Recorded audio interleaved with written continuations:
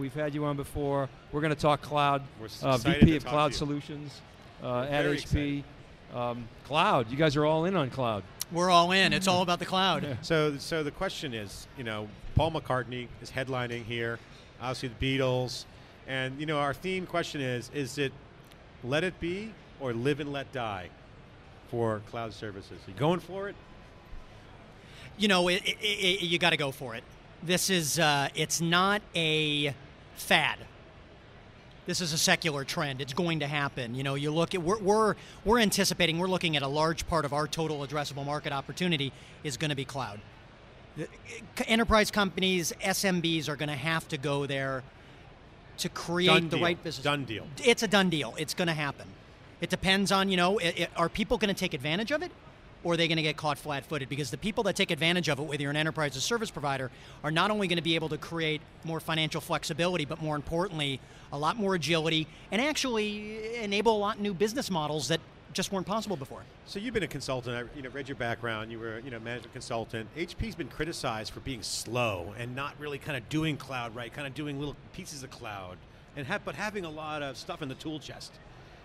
Here is the big splash. You guys are actually going to roll this out. We heard execution and the theme. Take us through the plans and the big picture, the high-level story around, what are you building here? Is it a fundamentally new transitional product, sets of products? How are you guys thinking about the blueprints of the cloud services and the cloud product? Yeah, so let me address your first point. So we have been criticized for being slow or non-present or not visible. On the cloud. I mean, we're the largest IT company on the planet, so we have to be present in a couple places. I would tell folks out there that we've been doing the cloud when it wasn't called the cloud. We have a very mature background. We've been doing mission-critical computing in the data center, creating a much more agile, flexible environment. Our converged infrastructure that you heard Bethany talk about, converged infrastructure is essentially the underpinnings for the cloud. So we've been on that path already, and now what we've done is had a careful, methodical approach, and now, as you said, we're coming out. The timing's perfect. Timing's out, coming out, and we're coming from a position of strength. Yeah. Well, if you look at a lot of our competitors, our major competitors, or a lot of the smaller up-and-comers, they're developing things from scratch with unproven business models, or in many cases, tech. And they're unproven tech. And unproven technology. We're bringing together, I would say, market-leading technology that's existed, and we're taking, we sometimes get criticized for not bringing, we got enough technology, but we're bringing it together into a much more cohesive, integrated fabric to go address the cloud. Now, what we're doing, and today our CEO is on stage, Leo Apotheker, is we're taking a very comprehensive approach. We're not only building an ecosystem or a marketplace or an entire public cloud infrastructure, we're at the same time enabling our customers to build their own cloud and melding those things together. And it all be based on the same underlying foundational technology. So he said a couple of things. He said that, he said the hybrid cloud is going to be the dominant Absolutely. deployment model. And the second thing he said is the HP is going to announce public cloud. So you just mentioned that you're going to enable your partners, but at the same time you guys are announcing the public cloud. Talk a little bit about that, the co-opetition mantra in the industry today. How do you expect that to shake out? How do you do both relative to some of the cloud players today? Well, let's look. I think the opportunity is enormous. Depending on who you talk to, it's 140 billion, 150 billion. Sorry, number 175. Do I hear 170? 180, 190, whatever it is. And, we see our job as stimulating that market, creating a bigger pie for everybody as the largest IT company, helping accelerate the move to the cloud and realizing not 140, 170, 200, 250 billion. I've seen some estimates that the total market opportunity is well close to 300 billion. The whole market will be cloud. Yeah, the whole cloud market. At this point, you got to throw away all the numbers because stop analyzing. It's huge. It's gigantic. It's just why and when you factor everything in. Go. So to your point of, we look at our job as helping mature the market much faster so people can take advantage of it, making the pie bigger and giving not only ourselves but our partners, our customers an opportunity to take advantage of that. For example, people can look at our launch of a public cloud as direct competition to service providers or other cloud providers. There will always be co-opetition out there, but the way we look at it is we'll be collaborating with our partners today and helping them take advantage of the cloud in multiple ways. providing them with the means to go to market with their services through HP, providing them with greater services and a greater portfolio for them to go sell. Dave and I were talking about that. If HP tries to screw up the partnership equation in their business model, it's just too dangerous. It's too big. The supply chain's big, and you get great partnerships that are fundamental to the business. So totally good formula. The model needs to be open, and that this whole idea what Leo was talking about was an open marketplace, where not only will we provide our partners, so-called service providers, to resell our services, but also to utilize our marketplace to sell their wares. Totally open, different stacks, not only WebOS. That's the sizzle. The sizzle is openness and cloud marketplace. That's some nice sizzle. But let's talk about the steak, the meat on the bone, the platform, and some of the white spaces opportunities that the competitors don't have. Or let me say, the core tech that you have in cloud, and where are the white spaces for developers, and where are the competition lacking? You mentioned some don't even have solutions. So can you talk about the sizzle's cool. Steak is kind of like, okay, where's the meat on the bone? Well, so I can give you some examples. Not only are we going to develop this complete cloud stack from infrastructure to platform services for developers to cloud services to the open marketplace, which is unique in itself. There isn't anybody on the planet that has the capabilities to develop that whole stack, as well as keep it open and provide an ecosystem thought process in place. But we're at the same time going to utilize exactly the same technology, full stack, HP end-to-end, remaining open if a customer chooses not to use ours, and use that to help our clients build private and hybrid clouds on-premise, which many of them will choose to do because it makes sense economically, compliance, security, and so forth. It feels better. Yeah, I mean, everybody's got a different level of maturity. So we see this as a broad HP providing a complete comprehensive solution regardless of where you find yourself in the ecosystem. So you kind of got the four horsemen of the cloud. You got Apple, Amazon, Google, and Facebook, right? That's the sort of household names. Do you see HP as being one of those household names someday, or is that just a different business?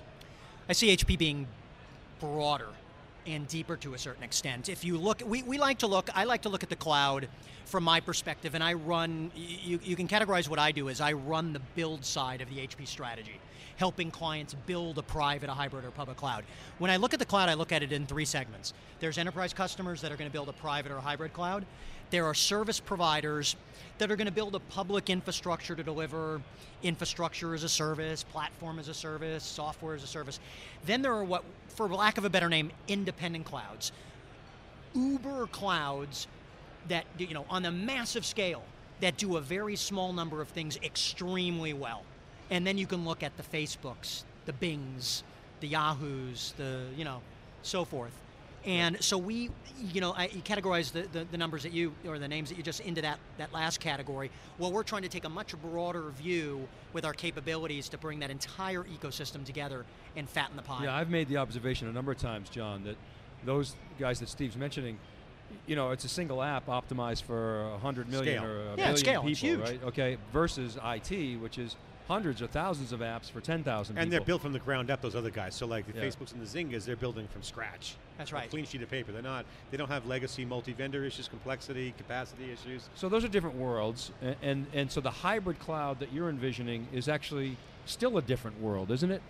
Or is it mashing together these two different business models? Well, actually, if you put the build side away for a second and you look what HP is going to do from a public perspective, we're going to provide, as you go up from that stack, from that infrastructure, platform services focused on the developer community. Yep. So multiple stacks, name your stack, there'll be different development tools, different platform as a service offerings. There'll be cloud services. Those cloud services will target consumer, SMB, and enterprise. So if you look at some of the comparable solutions I might want, in a category you just mentioned, they only take a piece of that. Yeah. We're going to try and bring that all together, but we're actually going to try and become a facilitator and broker for those folks as well. So we could we could white label out in. It's a rising tide too. If you look at all the things, we were at SAP Sapphire, and it was kind of a similar thing. Big battleship company that can't move that fast, moving pretty fast like HP.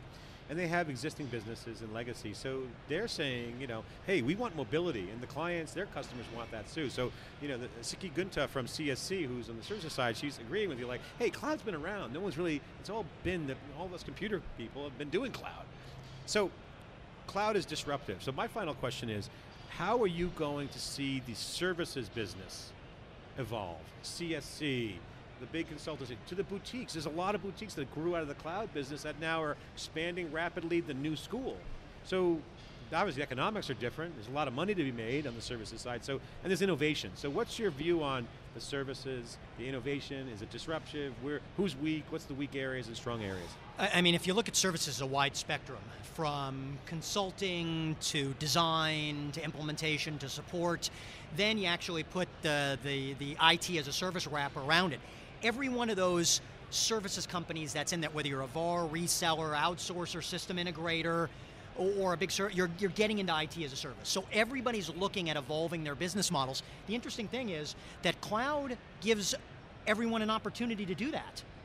You know, the way I pitch it to service companies is the cloud is a leveler. It really provides an opportunity to evolve your business model where that opportunity didn't evolve before. Now, there's a lot of companies that may not ride that wave, and then as we talked about before, I think they're going to get left behind. The traditional business may not last, you know, for the long haul. I know we have to wrap, John, but I have one final question for Steve. And we've seen, you know, a lot of high-profile hacks. You mentioned Lockheed Martin, you know, several others. Is security a do-over, in your opinion? Meaning a rewrite, new paradigm? Security is fundamental to the cloud, but it's fundamental to IT. And people need to look at it. It is interesting. Is there a silver bullet for security? Absolutely not. If you think, you know, if you go out and pontificate that you're secure, you're probably not. You've probably already been violated. So people need to step back, make sure they understand the vulnerabilities in their environments, and give it the best shot they can. I think security will evolve as we go forward and become stronger, more pervasive, and provide a level of protection that probably people can't envision today. But will you ever get to a point where you're secure? I don't think it's ever going to happen. You're just going to have to plan for an attack and then deal with it in a rapid fire in, you know, kind of a zero-day approach. Okay, Steve, thanks for coming inside theCUBE. Again, alumni, we're going to put you on the list of multi-CUBE attendees. Thank you so much. Good, great to see you again. Thank you very much. We are live in Las Vegas.